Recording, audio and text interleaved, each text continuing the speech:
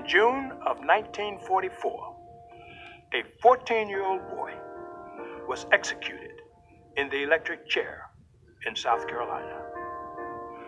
3 months earlier, George Stinney Jr., an African American, and his sister were playing in their yard.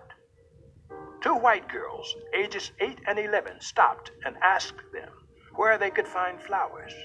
Later, those girls failed to return home, and a search party was organized to find them. The following morning, their dead bodies were found in a shallow ditch. 14-year-old Stinney was arrested.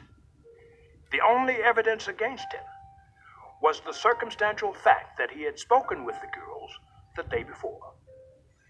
Stinney was subjected to hours of interrogation without his parents or an attorney. The sheriff later claimed he confessed to the murders, although no written or signed statement was presented.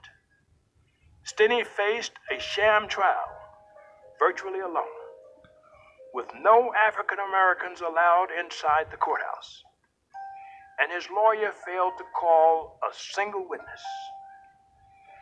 The entire trial, including jury deliberations, lasted less than 3 hours. George Stinney Jr. was convicted of first-degree murder. He was the youngest person executed in the United States in the 20th century.